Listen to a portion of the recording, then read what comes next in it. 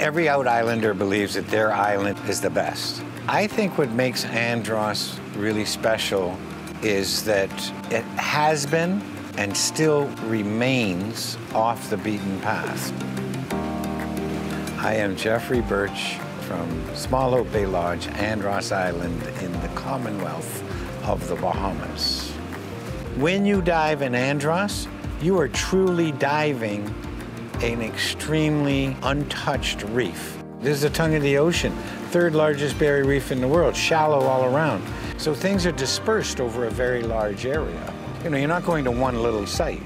You're going to multiple amount of sites. We got live blue hole that you can dive, a wreck, the shark dive, reef site, the shallows, we got the walls.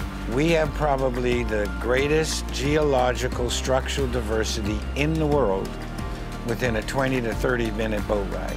And one of those big ones is the wall. It's a 6,000-foot trench. So you have this weightless feeling of going over the wall, and you look and you can see the ledges going down into the abyss. Then you have the great ocean blue hole, which we dive on a regular basis. When you dive in it, you can see these dark blue, wonderful shafts.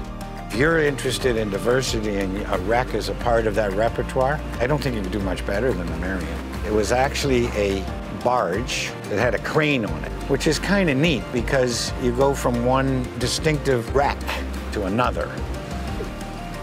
If you know what you like, then you can find that on Andros. If you don't know what you like, you will find what you like on Andros.